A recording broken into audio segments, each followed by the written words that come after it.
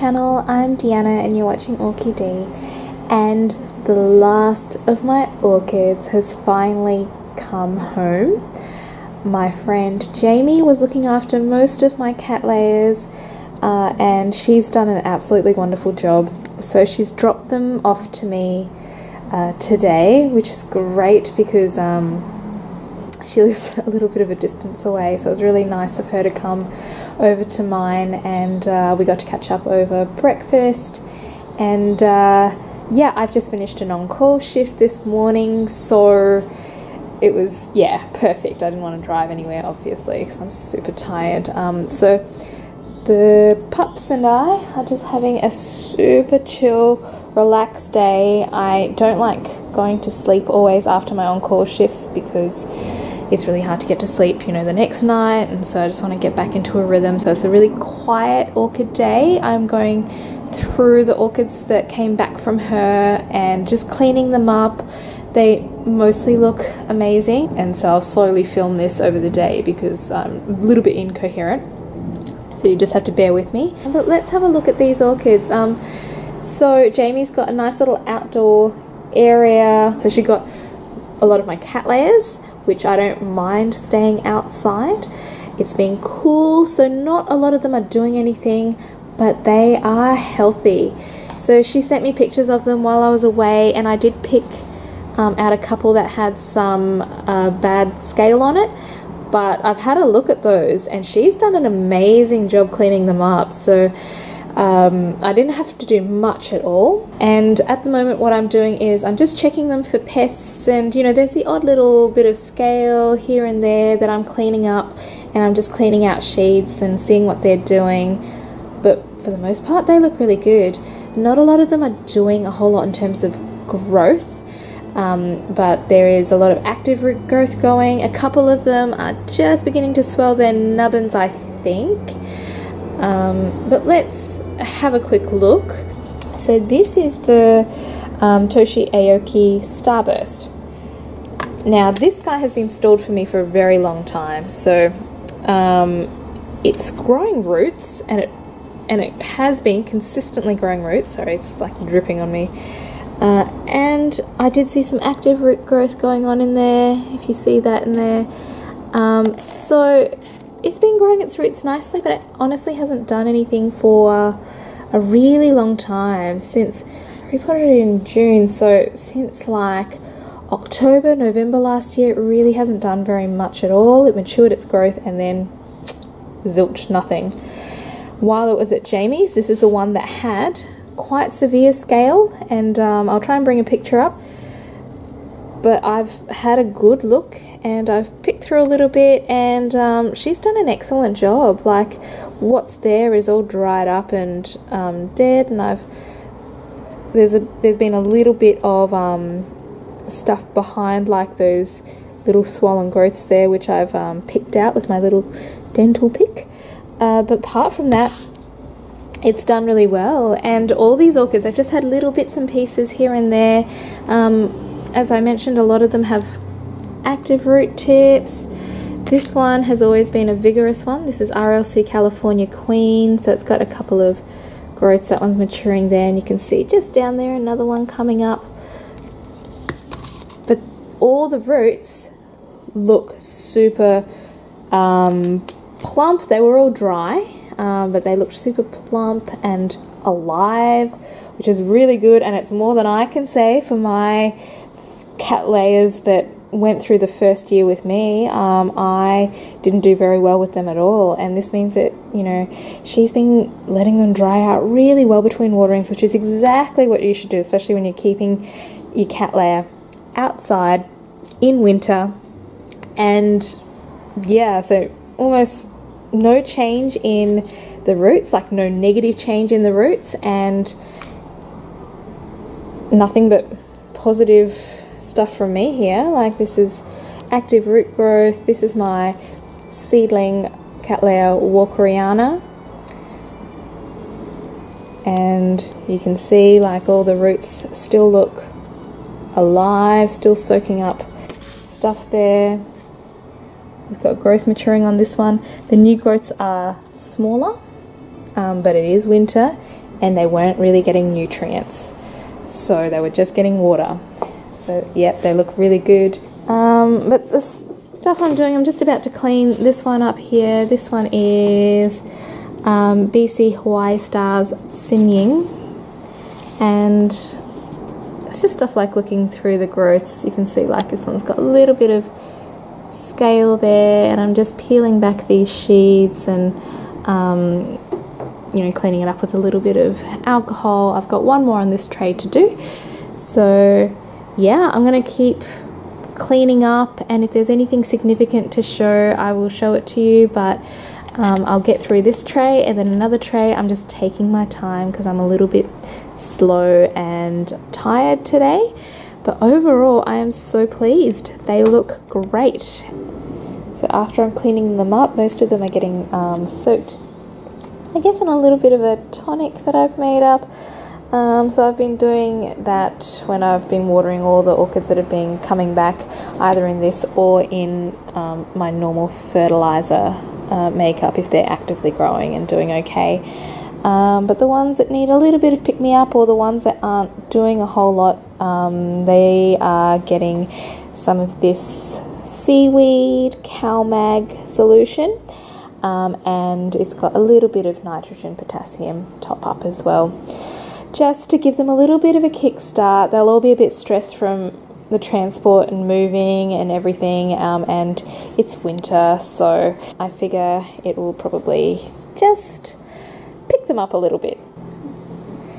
Alright, so I've just brought the second tray out, and I think I'll actually go through most of these individually, just because there's probably something a little bit to say about all of these plants and how they've progressed. I haven't actually done anything to them, I haven't cleaned them up. I've just brought them out here and had a look, but this is my Copper Queen, BLC Copper Queen, and if you remember, this is the one that I had divided. So there's a back portion and a front portion, and so you can see that something's not looking very good here. And if you have a look down, these are actually the canes off the back portion that aren't doing well. It is valiantly trying to bring up a new growth here from that back portion, but you can see all the bulbs from that back portion are dying off. So I'm going to have to do something about that. I think it's just not going to make it.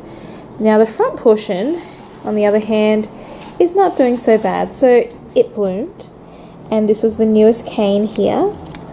There's an old bloom spike there, and it's actually bringing out another growth. Let me find it, just down there. And that funny little thing, it's coming out of this growth, which is the one that I broke off, and this little nub of the growth that was left has brought out lots of new roots and now a new cane for me. So it's a forgiving plant, but I feel like the back portion was a bit weak, and it just couldn't take the amount of outdoor stresses that came with being on the back deck at Jamie's place. So, and I mean, that just is natural selection really, but the front portion is looking fine, and yeah. Now this is my Awanagara apple blossom, and I got her as a bonus plant, like a free plant from one of the nurseries in one of the hauls I got, and it didn't have any roots. It was in this manky media, and all the roots were dead, and so all these roots are new from when I repotted it back in February. So it's grown this good root system. It grew this cane, which is shorter but super fat. It grew this lovely sheath, and if you remember, it had a triple sheath, so it had a sheath inside a sheath inside a sheath. I'm really surprised it didn't bloom. I really thought this girl was gonna bloom. Anyway, it's a new plant for me, and let's have a quick look at it because it's got these markings. So these weren't there before, and to me it just looks like it got too much light. So maybe this isn't a very high light plant. You guys tell me. I don't know much about it. It's obviously a new plant in my collection. It's not flowered for me previously, but it has flowered. It's definitely flowered from old canes. It looks like sun damage, but I will say the other thing is, and this is just for you guys to know, when you see that sort of patching on the top of the leaf, always look on the underside of the leaf because you'll almost always find stuff. So there's some scale there, and I'm almost certain we'll find the same on this side. So bit of scale. So yeah, I think it just was really at the very upper limits of what it could handle in terms of direct light. So I'm not sure exactly what the conditions were, so I'll clean this one up, and yeah, she'll just go back to doing what she's doing. She doesn't have much more room in this pot, so I'll just see what she does. It was probably a poor choice of pot on my behalf, but really when I potted it, it had no roots. So and this is actually a big pot as it is. It's at least a 15 centimeter pot. So I think I might have to try and find a bigger one for her and maybe just up pot her. So plonk her into a new pot and just fill around so I don't disturb it too much. Now these two guys over here, this is my Laelia purpurata and this is my Cattleya amethystoglossa, both species and both leaning one way. I don't understand. This one, you can see it's just sort of fallen or been dragged a little bit to the side, and there's a little bit of a gap through there, so, but it's actually growing some nice roots. I'm very hesitant to take it out. Look, the main thing about it growing out like that is the amount of horizontal space it takes up. It just takes up a lot of room, but besides that, I don't really mind. The benefits are that it's actually got a lot more room on this side to continue growing, so maybe I'll just have to find an appropriate spot for this one. It's lost one of its back canes, and I can see that it looks dehydrated. Like I think it looks really dry, and it just needs to plump up a bit. It needs some nutrients and it needs some water to plump up a bit. Otherwise, yeah, I think that's what happened to this. I think it just ran out of energy, so it needs a good water and a good feed. This guy too, just completely leaning to the side, but if I have a look inside the pot, the roots have stabilized nicely in there. I'm inclined to just leave these two and not disturb them in any way. They seem happy, it's just not pretty, and it's just not very, I guess, functional for me, but they're two big plants that I think if I disturb them, I'll just continue to set them back. I might as well just leave them be, let them do their thing, and hopefully it'll reward me in the future for not disturbing it. So these are the last two to show you guys, and there's probably not a lot to say about them. This is BLC Empress Worsley Roman Holiday, and it's a recent one from an orchid show, the one that I went to Christine with, and it was potted. It's done really well since it was repotted back in February. These two were the growths that were growing at the time, and they've matured a little bit smaller, and they didn't flower, but who knows, you know, there's two sheets there, maybe it'll still flower, but they are dry, so I don't know.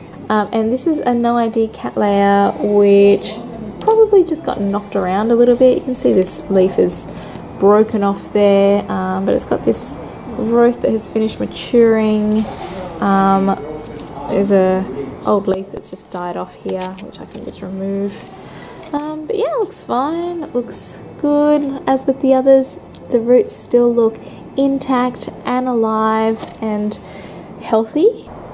But yeah, I just wanted to show you these guys individually, because there's a little bit going on with each of them, but nothing dire at all. All their root systems look great, and actually for the most part they look very healthy and happy. So yeah, I'm just going to tidy them up and give them a good drink, and I'll see how they go. I'll see what I can do with this one. It's obviously a shame if I have to take it out of the pot completely, but this back portion's dying off. Maybe I can just leave it there and let it dry off. What do you guys think? I don't particularly want to take this other half out of the pot, and I've learnt my lesson now about potting 2 halves into 1 pot, because yeah, definitely stuff like this can happen. Sorry if this video is jumping a bit to and fro, but I thought I'd just add this in. But I've just noticed that this growth looks like it's broken, so it must have broken in transport or something, which is a real shame. Didn't grow a sheath, but yeah, I really think that's badly damaged. I don't think it's going to survive that. But yeah, this is my temporary solution, to use these clips on the side of the pot to tie this back and make it lean less, I guess. And I've done the same with my amethystoglossa. It's been a little bit more successful than the other one, and it's holding that up a little bit. But yeah, I've cleaned up those 6 plants now, and there's just a few more random ones inside for me to do. Okay, and the very last of the orchids from Jamie and from all the babysitters are here. Really random lot. That these guys were all flowering, and I imagine Jamie has kept them all inside. But we'll have a quick look. This is a little Paphia petalum, cherry glace crossed with Ferianum, and I'll see if I can find a picture of the bloom. But yeah, it was in bloom for her, and she's just chopped off the flower obviously, or it's fallen off. And yeah, I'll just clean that up, give it a good drink. It looks a little bit droopy, but yeah, maybe that's just the lack of humidity inside. The next one is BLC Pink Diamond, which flowered for her, and she did send me a photo which I'll put up. But yeah, that's the old spike there, and I'm not sure, I don't think it's quite doing anything down here. Maybe just that little nubbin there is a little bit swollen, so when the weather warms up I'm sure it'll start growing again. And check this out, guys. This is another Oncidium Twinkle Pink Profusion, and I brought home my other twinkle from my sister-in-law's, who's just beginning to flower, so I call that twinkle Mr. Twinkle, and this is Mrs. Twinkle. He's yellow, she's pink, and they are going to be adorable together. So the yellow twinkle, the other one I have, has 13 spikes at the moment, and it's significantly, the bulbs are significantly larger. I feel that this is still a small plant, but it's got 3 spikes, and I thought it had a 4th.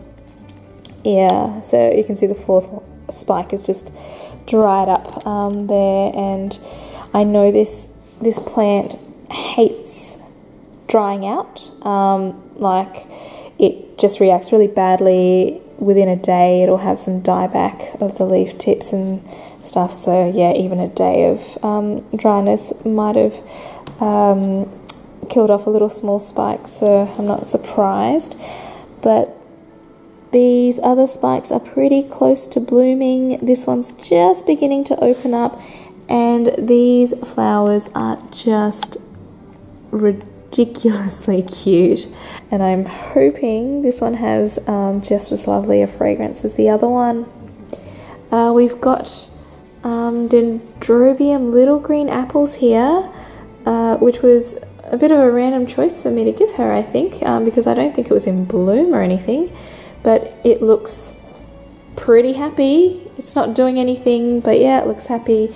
And this is Bollara Matthias Glamour, which was blooming, and obviously that's the growth there, but there was a growth on the other side.